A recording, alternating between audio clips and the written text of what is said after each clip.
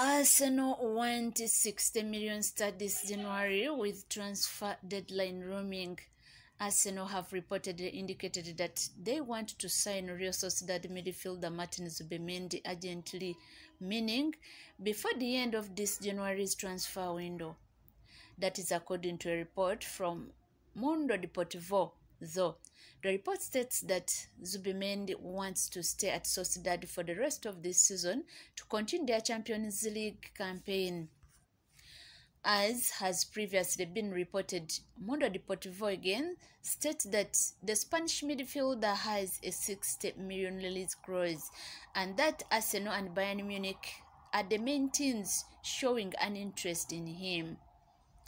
The Gunners would surely do well to sign Zubimendi this season if possible, as they remain a little short in midfield as Thomas Partey has been so injury prone, while Jorginho is no longer at his peak, so doesn't seem like the best option to be relying on to play 90 minutes week in, week out.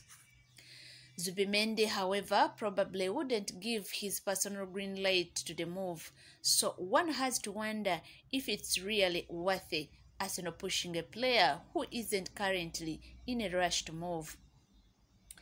AFC fans will hope this one can come up as serious option for them again in the summer, but perhaps they then run the risk of facing more competition for him by then.